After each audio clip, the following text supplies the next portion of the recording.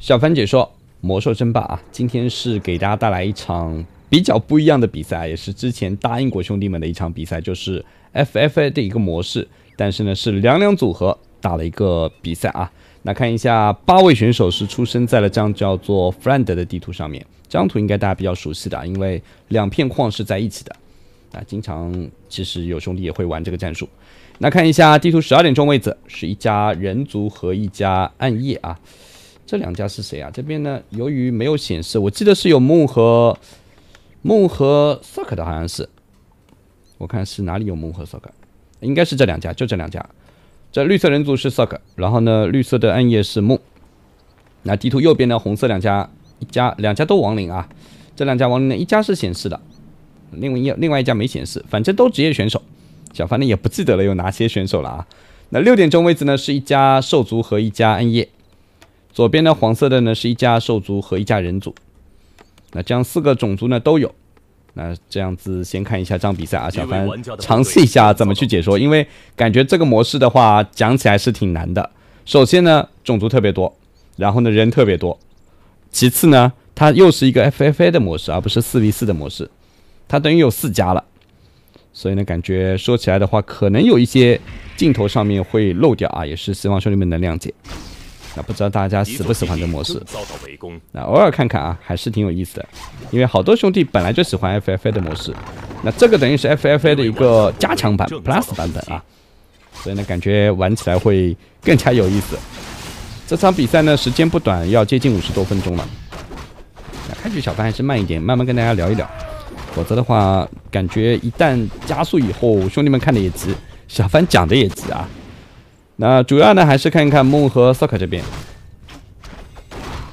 那这些都是职业选手啊，这是一个比赛，我记得当时，只是这边 ID 没显示。FFA 模式经常是 ID 不显示的。那这边这家亡灵是先升科技，然后再出 DK， 这家呢也是先科技。哎呀，有2个 DK， 这两家亡灵有意思啊。然后呢，在这里放了2个浮空城，这里呢再升科技了。这肯定也是某种战术了啊！那这家青色兽族也在升科技了，暗夜这边呢也是。那黄色人族和兽族呢科技也在升，啊，梦和 Light 两边的科技也在升了。那梦呢 KO 值首发 ，Sock 这边呢是大法师。那这边青色的两家呢，一家是恶魔猎手，另外一家呢剑圣，好像都忘记介绍一下英雄了啊！看到应该看到了，这边的大法师也是配剑圣。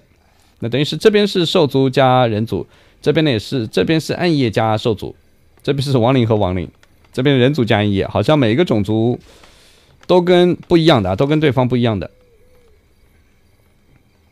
那这边的2家亡灵的战术感觉挺有意思的啊，看看他们到底会怎么玩，因为2本已经升完了呀，这个是属于升的非常快，2发英雄巫妖，这边的还不知道，我这视角感觉再拉高一点可能会好一点。否则感觉有点低了，看不过来。那这边呢，看一下黄色两家和青色两家呢是相遇的。这边呢准备要练地精实验室，这里的剑圣呢也不愿意让掉这个点。啊，梦的 Q 值呢是来到了中间，好像开树林开出来了啊。那这样子，这里呢一个生命之泉，这里呢有个魔法之泉的，还有2个9级花岗岩。那中间这个点感觉是都要抢一抢的，因为野怪比较厉害。那相应的宝物也会比较好一点。这边呢 ，Sock 也是在外围放了2个农场，应该就是为了抢中间的生命之泉的啊，用 KOG 来抢，因为这里呢都围住的，进不来的，除了飞艇和 KOG 开树。那这样子，梦和 Sock 呢已经在练中间的大点了。啊，这边2家亡灵呢，目前2个 DK 加1个深渊领主也在练级，这2个 DK 有点意思啊，巫妖也来了。那现在呢，看一下这边Sock大法师到3周呢，把经验让给了梦的 QG。这边呢就在练这个9级花岗岩，看看装备。由于有生命之泉的，所以说还是能练。而且呢，部队数量呢其实也不少。那这样子这边的话，这个点第1个已经练完了，还可以再练1个点。大法师光环，这个的话没必要了，因为本来就有大法师，一块卖了。那这里呢再练1个点。就围绕着这个生命之泉来练。那2家亡灵呢，这时候也在右上角练地精实验室。啊，这边的大法师和剑圣呢，应该也要去练这个点。下方的话，青色的暗夜呢已经在这里放下生命之树，一会儿爬树进去练这个点了。这里这个点呢也是个大点啊，地图呢还是挺大的，但是8位选手打的话是有点拥挤的啊。如果是4位选手打的话，可能地图是真的比较大。那这边蒙和萨克呢还在练，插件不能用啊，兄弟们啊，这一用的话全乱了，看不过来的。这边看一下，萨克呢是买出了熊猫，蒙呢是选择在中间开矿啦，胆子这么大吗？这矿钱也多啊，15000的经济了。那这边呢是让熊猫单练，蒙呢再开一片矿，哎呦，爪子加12可以。那大法师光环呢，其实也可以留一下，因为你不可能无时无刻跟着大法师的。那大法师自己不拿就行了。那这时候2家亡灵的3本已经升好了啊。这里呢放下了2个诅咒神殿。这一盘我感觉2家亡灵玩的挺有套路的，而且是2家亡灵，就可以打一些战术配合了。那这边蒙和萨克呢也是已经看到了这2家亡灵了。但是明显蒙和萨克的英雄等级升得更快啊！3级 Q 级、3级大法师、2级的熊猫。那这边的往右上角走，这2个点呢其实也是可以练，因为有 Q 级在啊。这张图呢感觉还是比较适合 Q 级的。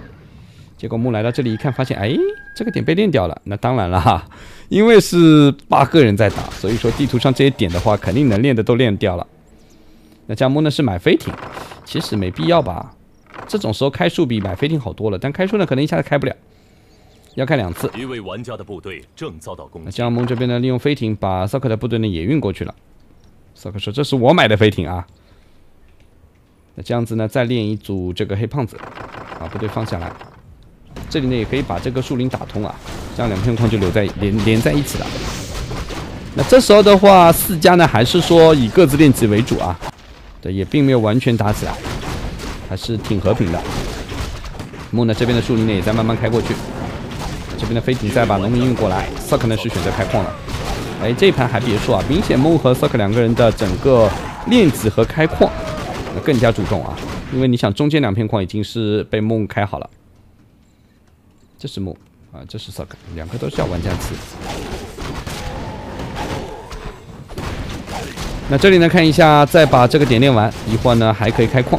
这个矿呢比较安全一点，中间这个矿呢感觉随时随地可能被另外3家要打。那左上角这边呢也是在练级用飞艇，这边的牛头也来了，已经4级剑圣2只牛头了。我打了这什么召唤物啊，这么多吗？右下角呢这边也在练啊，左下角呢这一家也已经把矿开了。那这里呢看一下，蒙和萨克呢又来到了另外旁边一个点，能练呢就再练一下。这熊猫装备也不错，我们把雪人也运过来了，这雪人无所谓啊。那这边呢又打了个恶魔雕像，这就是一个末日守卫。这边呢全是召唤物啊。中间呢看到了，这边2家亡灵已经发现了木的分矿。这2家亡灵是出了2个恐惧，2个 DK， 一个巫妖，一个深渊领主啊。那这一波其实爆发一会儿挺强的，因为2个恐惧呢高等级也会有腐臭分群 ，DK 呢又有 C， 巫妖呢又有 Nova。其实应该我觉得2个巫妖可能更好，恐惧的作用呢可能就是恐惧嚎叫，而不是分裂攻击。那这样子这边这个矿呢也要掉，感觉梦中间这2个矿呢还真不应该开，那中间这2个矿太容易被打了。那左上方呢这边也是把2个矿练完了，这么多召唤物啊，这个多的有点夸张了，这剑圣装备也还可以了。那右下方呢看一下这个剑圣，哇，一个主宰权杖，一个适才权杖。这张图上的装备还真的挺多的。这个点呢再练掉。那地图上的点呢，目前只剩下这个大点，还有这些小点还没有练。其余的点呢都已经练得差不多了。8位选手的整个练级效率还是挺高的，一直在抓紧练级啊。那亡灵呢是把中间矿占了，但是中间这边矿呢是必争之地啊，4家肯定都会抢一下的。那这个最后一个大红点呢，这边的青色暗夜也是已经在练了。这欧姆雷手的装备也不错，1本复原卷轴，一个寒冰碎片，可以招一个冰雪亡魂。那这样子的话，一会儿大战可能就要一触即发了，因为练级练得差不多了，接下去就是要打了。对于4位选手来说，也不用藏着掖着啊，打就是了。那这边的亡灵来到了地精实验室，已经有冰龙了。这时候的话，萨克这个分矿有点危险啊，这树一旦被开掉就麻烦了。好在亡灵没有开出，哎，有了，有车子了，有车子就好办了。冰龙也有了，那这样对梦和萨克来说，怎么去打这一波？正面肯定要打，装备不要随便扔啊！哎，扔了个暗影斗篷干啥？这是要求和的意思啊！这是要求和的意思，在 FFA 里面就是扔一个装备在对手面前，告诉你，你这装备如果捡了，那你就跟我一起打另外2家；你要不捡，那就说明你不愿意。好像2家亡灵也没有捡啊。现在2家亡灵的实力挺强的，有了邪恶狂热的冰龙了，他们准备要进攻这边 Suck 的主基地了。那另外2家呢，暂时没啥动静啊，先看上方了。那对梦和 Suck 来说呢，这一波也要小心啊，这2家亡灵的实力还挺强的，毕竟这是2家在一起，所以说你不能拿1v1的一个视角去看。首先英雄的爆发就不一样了。那这边有冰龙在，感觉梦和 Suck 的部队有点扛不住啊。关键还是邪恶狂热的冰龙，这边呢深渊灵嘴在前排不停输出。那梦这边呢招出了末日守卫，下一下火雨。对亡灵来说，这波呢感觉要往后撤一撤了。这边的末日已经把技能用完了，你这个用的太快了。那这一波呢，深渊领主扛不住 ，MK 上去一发锤子，哎呀，深渊没了。肯定一发 C 给他恐惧，但现在这个 MK 有点强，这恐惧也要没了。哎呦 ，MK 锤子有没有？那这边的1家亡灵已经回城了，这边的恐惧也倒了，2家亡灵都回城了，打不过。那关键强在哪啊？关键强在于这边，怎么有个镜像剑圣啊？强在这边 MK 可以喝井水，就无限锤子可以扔，又有大法师光环。正遭到攻击。那这样子这一波呢，梦和 Suck 算是把2家亡灵打退了，但亡灵肯定不服气。一座基地正遭到围攻。那这里呢，看一下亡灵呢，中间这里还要开矿，但明显这家剑圣也不愿意啊。凭啥你开矿啊？中间这矿我们都能抢。那这边呢也来了大法师。那这样其实中间这2片矿谁都别想开了，老老实实开别的矿啊。但是2家亡灵除了中间2片矿之外，你看右下角是被青色的兽族抢了，左下角呢被青色暗夜抢了。哇，这2家厉害啊！他们开了6片矿了，现在2个人加起来。而亡灵这边如果中间2片矿没了之后，他们其实没有分矿的。那这样2家亡灵这时候呢，其实有点急了，这咋办啊？这矿被抢了，这矿也被抢了，这没有空间了呀。那这边的亡灵的矿呢，还留了一个塔跟一个浮空城。那这时候呢，看一下梦跟 Suck 来中间了。你在这开矿，我一定要给你打掉。那这边呢，看一下这里的这家兽族和是人族啊，在哪，在干啥？哎，这感觉双方打的并没有大开大合啊，还是比较稳的啊。那这边的红色亡灵是准备去进攻这家兽族的分矿了，感觉要加颗速了。对，并没有说打得非常的激烈啊，我先加颗速啊。感觉现在的话，双方都在试探，可能这个模式真的是之前没怎么打过啊，所以呢，现在也是要考虑一下，到底打哪一家，又或者说到底会自己被谁来进攻，哎，都要看好局势之后再来打。那这样先加颗速，否则的话，感觉这50分钟时间还挺长的，刚刚15分钟呀，还早。那2家亡灵呢，现在的话，整个战术就是以冰龙为主，然后呢出骷髅海。这时候呢，看一下梦跟 Suck 呢主动来进攻了。那梦和 Suck 呢也是挺聪明的啊，要打就打1家，不能这时候又惹另外1家啊，这样容易被集火。但是呢，想进攻亡灵的这个分矿也是谈何容易啊，没那么简单的啊。那现在对于梦跟 Suck 来说，这一波打不打，其实不好打，这个冰龙太强了，邪恶狂热的冰龙啊！一波输出，这个火枪就直接秒。你看这边熊猫也扛不住，虽然有山林巨人在前排，但是他不打山林巨人啊，这是最大的问题啊。而且呢有 DK 有巫妖，这英雄一旦不注意就要被秒。你看火枪被打完了，这波冰龙呢就是从后面慢慢去打这一波火枪了。那这里的熊猫也危险，有重生，顶无敌了。那亡灵呢这边就在秒火枪，山岭巨人呢随便你打，反正我不管。那这时候呢看一下黄色两家也没有过来啊，不过来就好办了。这里呢看一下深渊领主给一发 C， 再扛一扛，但 DK 扛不住了。大法师的暴风继续下，哎，这深渊领主要死，哎呀没了。这边的萨克吃了一本团补 ，MK 的身上蓝特别多啊，要不要锤？要不要锤？这孔雀也扛不住，帕拉丁没过来 ，DK 呢给了一下 C， 哎呦，这波冰龙的输出太猛了，圣光一加 MK 扛不住，这个巨熊怪战士呢踩了一下地板，调剂缠绕住了孔雀。这时候呢，梦跟萨克两个人同时回城，因为后面青色的暗影跟兽族来了。亡灵这时候想哭了吗？亡灵说：“大哥别打了，别打，别打。”我刚被打完，你要再来的话，我守不住了。那这一波的话，感觉目前场上的局势就是绿色两家梦跟 Soccer 跟红色两家亡灵是打在一起，另外两家呢比较和平一点，但是呢也是暗潮涌动，迟早会打。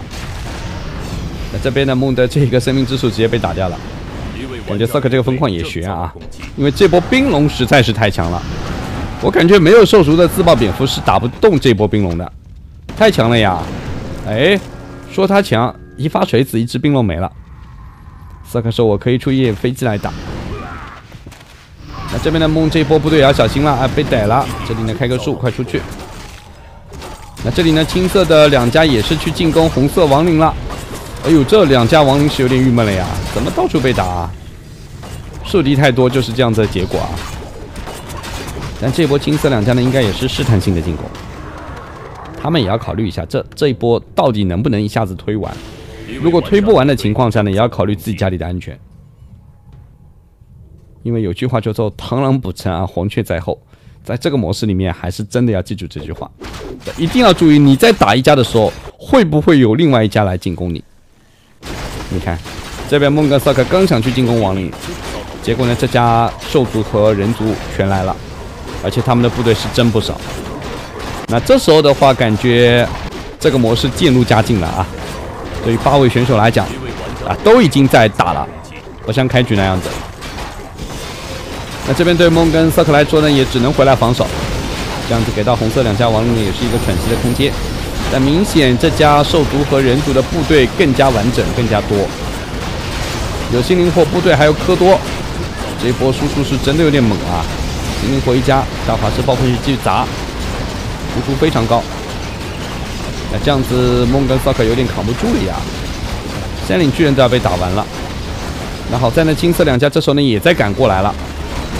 我这一波你看有心灵火在，有科多在啊，太猛了！这科多自己都加了7点攻击的，还有一个月之女祭司的光环在哪里啊？应该是阿利亚之敌。哎，这边 MK 死了，青色这两家来了。哎呦，这边小 Y MK 全死。但是梦跟萨克也不要高兴的太早啊，因为这家青色两家这一波呢，见谁都要打的，这并不是说来帮你的。熊猫死了，好在有重生。这边剑圣跟欧姆利手配合啊，还有小 YQ 和牛头都是控制，这样对亡灵来说这是好事啊。本来是集中火力在打亡灵，现在呢又集中火力去打了梦跟萨克了。一座基地正遭到围攻。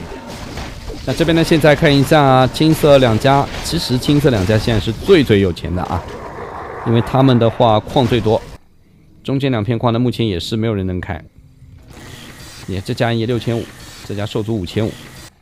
啊，两家亡灵呢其实钱不算多，一家2000多，一家300多。那梦跟萨克呢一家100多，一家200多。那这里的人族和兽族钱也不多，所以目前青色两家是钱最多的。打这种模式其实就是靠着经济来打啊，有钱才能打到后期啊。那目前的局势也是缓和了，这样子小凡呢再把这个速度加快一下啊。左下方呢这边的黄色两家是继续在进攻青色的2个分矿，因为他想扩张，那必须要打掉这2片矿。那这样青色两家呢也没想到啊，自己的这2片分矿瞬间就没了，火力是有点猛的。那这火力是真猛啊，所以不能轻易回城，因为这种回城一旦失误之后，有来无回了，就是一定要两家商量好怎么去进攻。那这样子这边人族开矿了，那这里梦跟骚可能要不要主动进攻啊？是要去打这家了吗？这家刚刚确实也来打过啊。现在感觉梦跟骚可呢是3家都打过，所以说无所谓了，随便挑一家打就行了。那这时候呢互相牵制了。那金色的2家呢也不服气啊，那凭什么这2片矿被你们抢了啊？那现在呢看一下梦跟骚可能也来进攻这家兽族了，有小炮。那这样子2边被打怎么防？要不要回去？应该不回去。但金色这边呢也是把这里的口子开大一点，准备报仇了呀！兄弟干啥嘞？打掉我2片分矿，我不打你打谁啊？那这个局面好看了啊！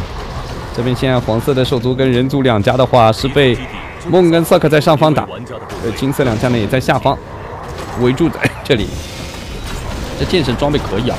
哇，这一身什么光环啊？这剑圣101攻，这是。那双方打起来了。这一波呢，青色还有脚印兽在啊，所以心灵火的19也扛不住。19也强啊，攻击这么高。那双方这一波团战的小凡也不解说了，兄弟们自己是想看啥看啥，说不过来了啊！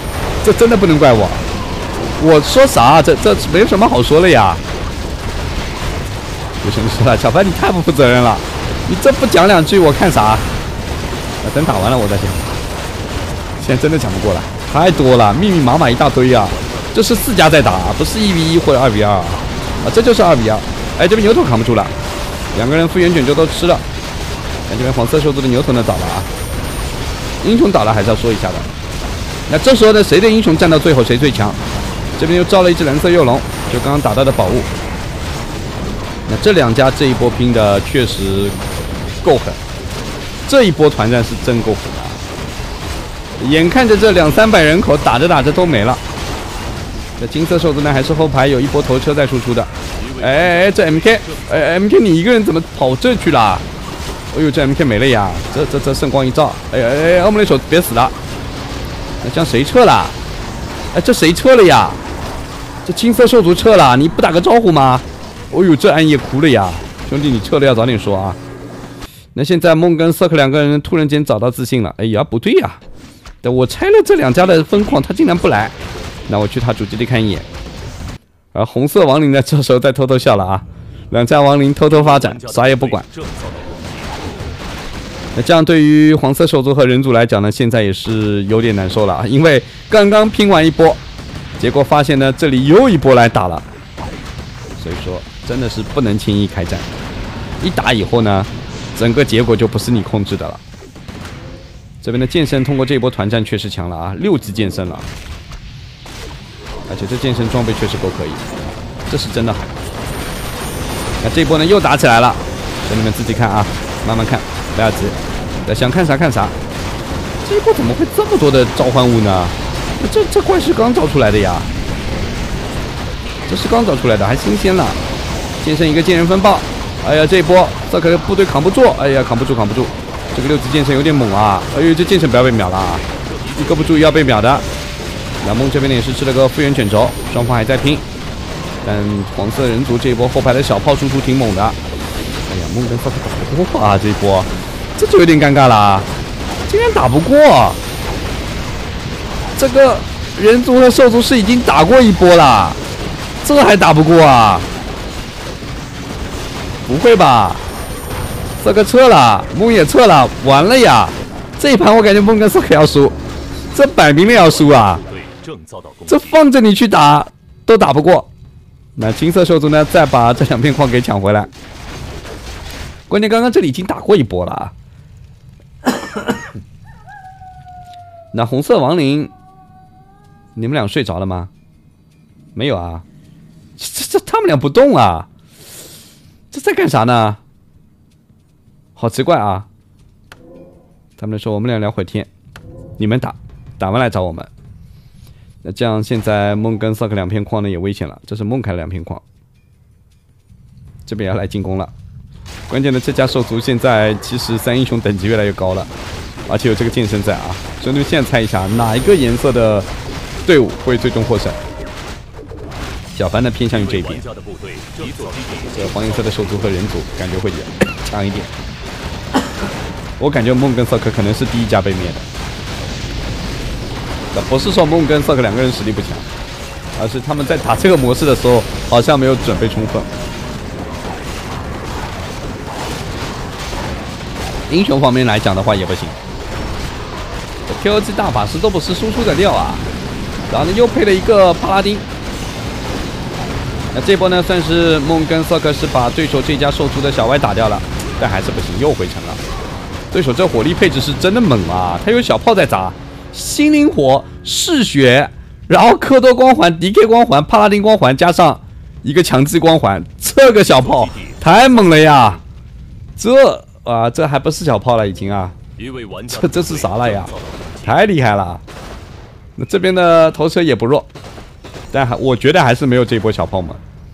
这小炮太强了，我感觉这家人族打的是有点想法的。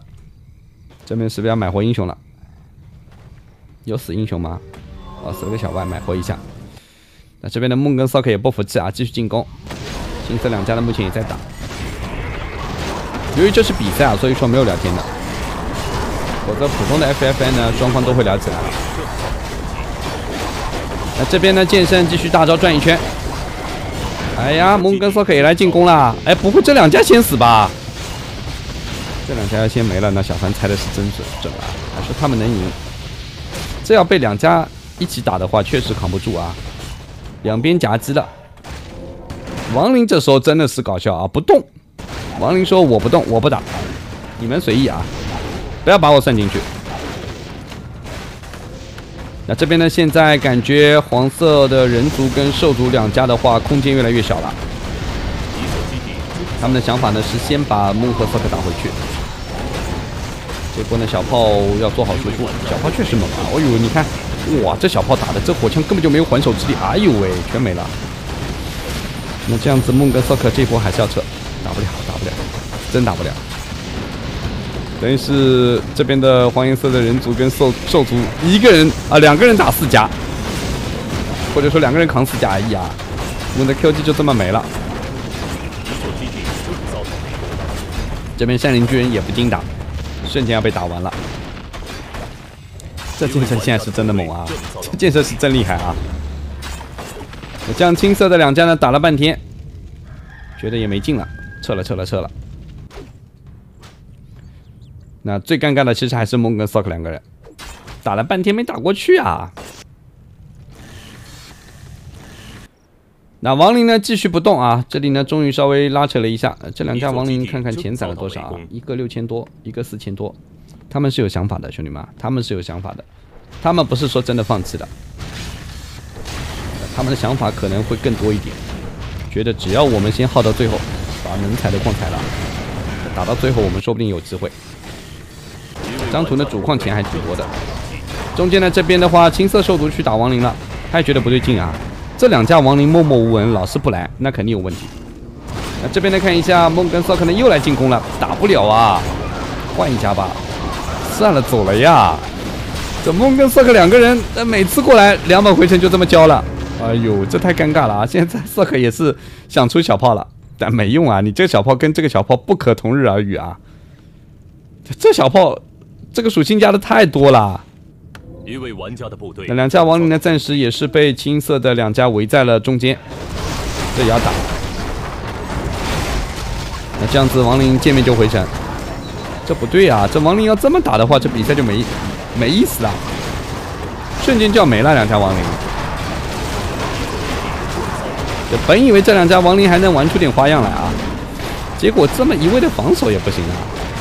这波嗜血山岭巨人冲进来了，全是光环。这样子两家亡灵感觉这波打不过了，太猛了啊！山岭巨人他精灵龙，剑圣这个剑圣也不弱，这剑圣47点敏捷。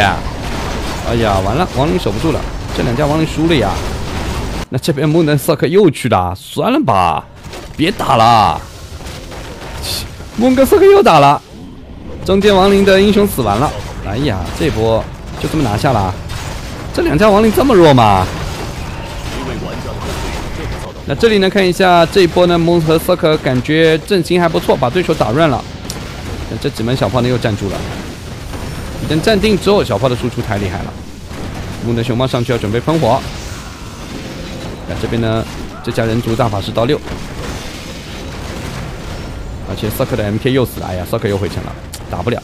感觉梦跟瑟克越是想打越打不过。哎，熊猫这口火可以啊，这口火可以啊，价值连城，打掉这么多单位了。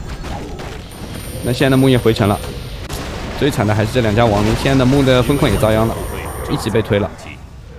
那这样两家亡灵这时候其实这么打的话就没得打了呀，这 DK 也没了，感觉两家亡灵坚持不了了，打不了了，这还怎么玩？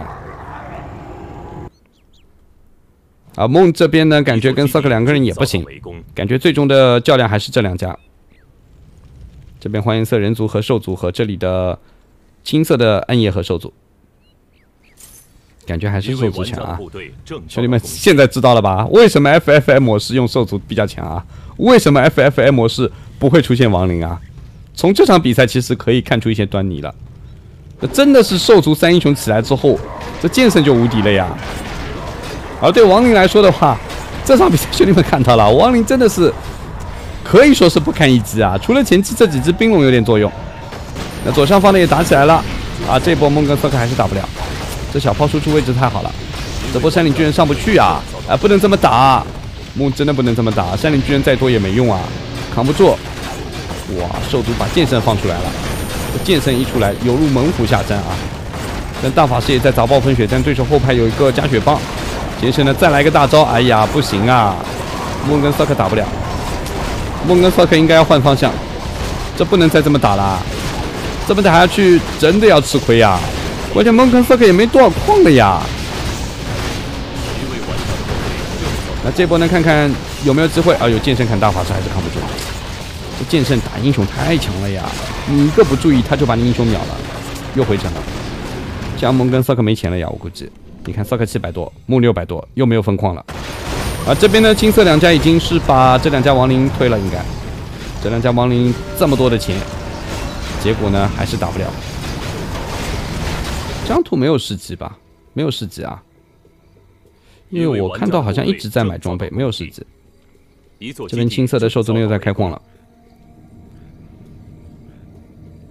那梦跟瑟克呢就是要打这两家。这边的瑟克又来了，就是要打啊！那这个7级4级嗜血剑圣就拿这一波当练级了。牛头也到6了呀，这打不了了呀！一会儿还来个6级小歪怎么玩？这边还有5级帕拉丁，剩了一个2级的光环。牛头一脚地板，反正有重生也死不掉，剑圣的拼命砍就是了。这剑圣你看1刀300多啊！这里的帕拉丁也到6，还能重生。梦跟瑟克真的不能再打了，没得选择啊！而且你看，梦跟瑟克是越打离自己的家越近。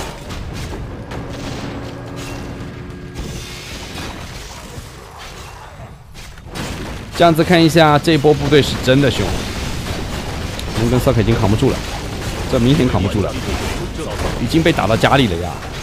哎呀，这边 KO 机要死，剑圣镜像，哎呀，梦原地回城了。打到这个地步的话，感觉梦跟瑟克两个人是真的没法玩了。没想到啊，没想到，打得这么狼狈吗？那这里呢，青色两家已经把2次加亡灵灭了，这两家亡灵是真的搞笑了，分分火火开局升科技，结果呢，感觉反而没打出什么配合。剑圣再来个大招，哎，这剑圣不要被秒了啊！一个人不要孤军深入，镜像一开，要不要开无敌？哎，开无敌啊！你万一被 MK 一个盲锤怎么办？好在 MK 没拦啊。剑圣呢还在输出，这边梦跟瑟克呢还在拼命的扛，秒剑圣缠绕住，圣光一招死不掉，再开个无敌，开始点大法师。这时候这个剑圣真的来个调皮大法师可能就扛不住了，来个调皮大法师，大法师快走！那这边的一脚地板踩住了 MK 要死啊！小歪妖术没有给上啊！那这边的锤柱剑圣，那这家亡灵呢虽然部队不多了，但他们依然摆出一副架势，要跟青色两家拼了。那先看上面啊，上面打得比较刺激一点。哎，这人族 MK 死了啊，没注意到啊。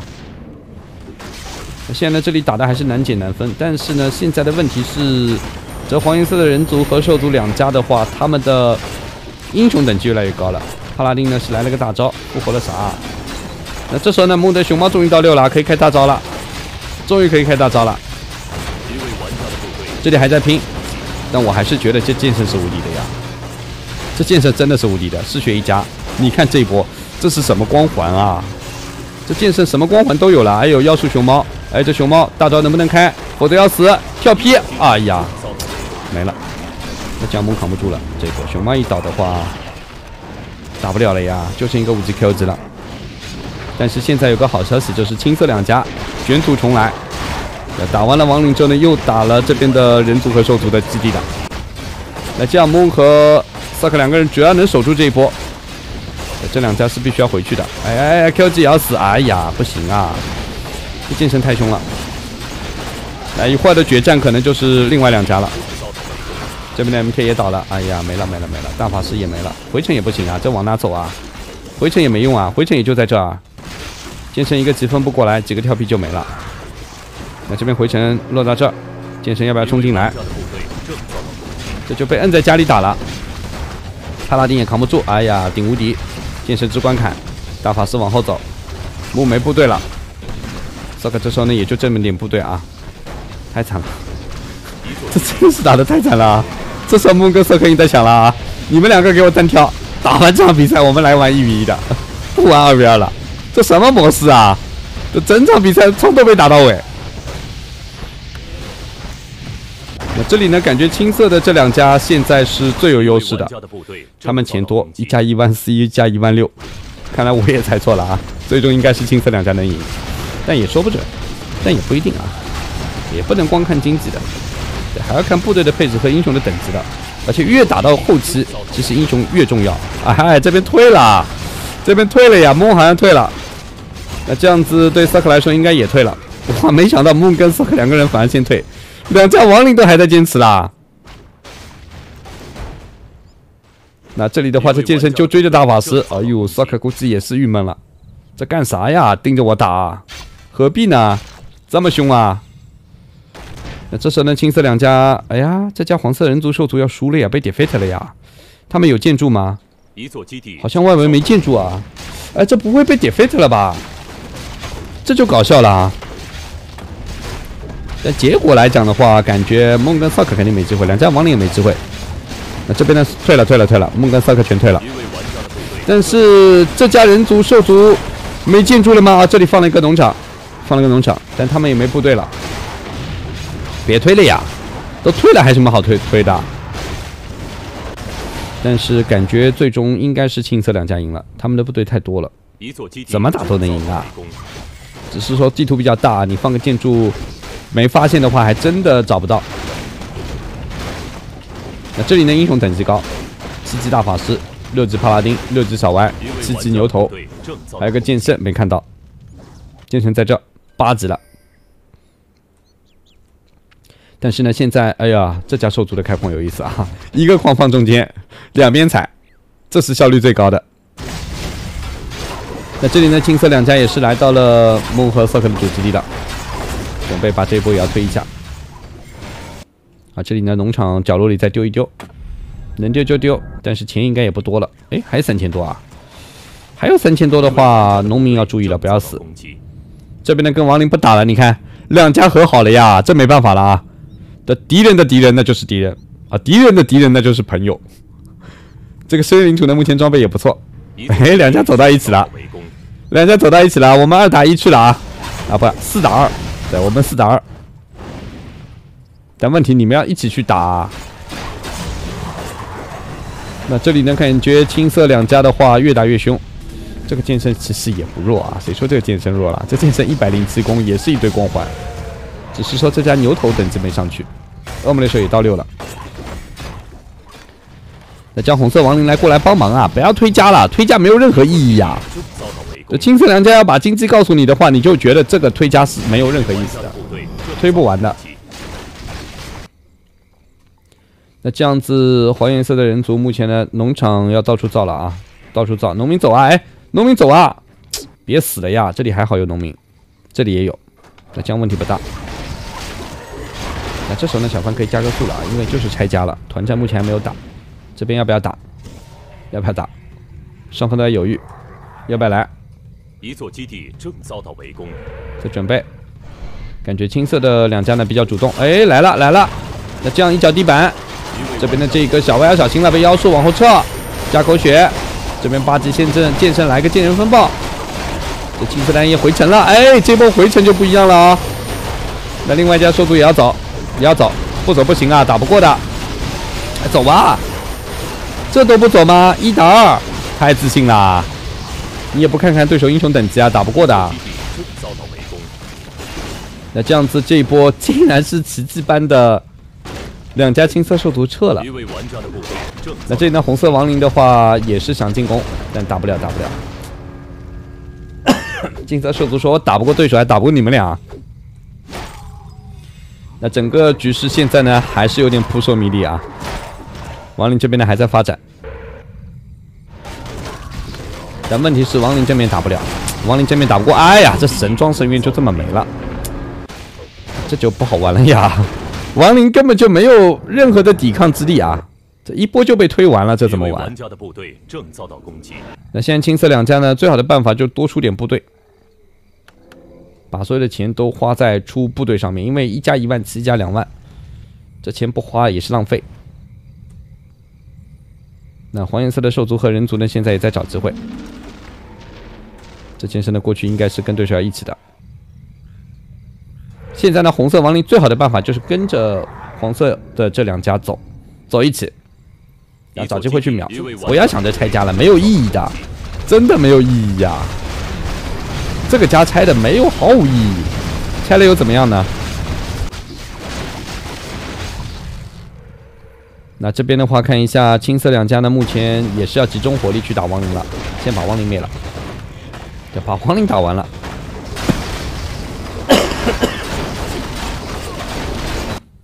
那现在这个局势呢，有点乱啊。黄颜色两家呢到处造建筑，这边红色亡灵呢也在到处造建筑，但是呢，青色的部队一来呢就拆了。那这样打下去没得玩了。这边呢来一个大招剑圣，哎呀，8级剑圣要死，扛不住。哦呦，这剑圣顶无敌，哎，撤了。感觉青色兽族呢现在也有点怕啊，毕竟对手英雄等级那么高，这万一打不过就尴尬了。毕竟旁边还有一家亡灵了。那这样子，现在这个局我就担心这家人族家里直接被拆完了啊！直接一波被 defeat 了。你看这里的金龙也在拆，因为青色两家现在也知道你没多少建筑了，我只要把你建筑打完。那红色亡灵呢这边是根本扛不住，还真的要被拆完了呀！就这么一个建筑了吗？外面还有没有？好像没有了，真没有了呀！这要被 defeat 就搞笑了啊！那这里呢还在打，这暗夜的月军几次扛不住，哎，我们的手也要死，哎呦，刚变大恶魔就没了，Q 就回城了。那这里没建筑吧？有没有建筑？没有。哎呀，打完了，不会没了吧？还哪里有建筑？不知道，看不见。哎，真的没了。那这样子亡灵也不用打了。其实黄颜色的这家人族跟兽族打的还可以的啊，只是他们没有料到，在进攻蒙根萨克的情况下，自己的主基地被推了。但青色这两家的话，整场比赛的整个大局观做的还是不错的，他们的矿开的是最多的，经济也是最好的。那这样红色亡灵就不用再打了，再打没有意义的啊，这肯定打不过的。一路推就是了。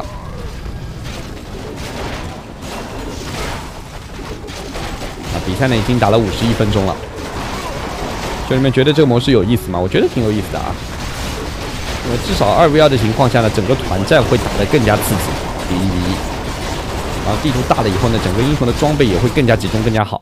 那这样子的话，8位选手也是结束了这场比赛。最终呢，青色的两家兽族和暗夜最终获得比赛胜利。那他们确实消灭英雄数也是最多的啊，加起来有15次。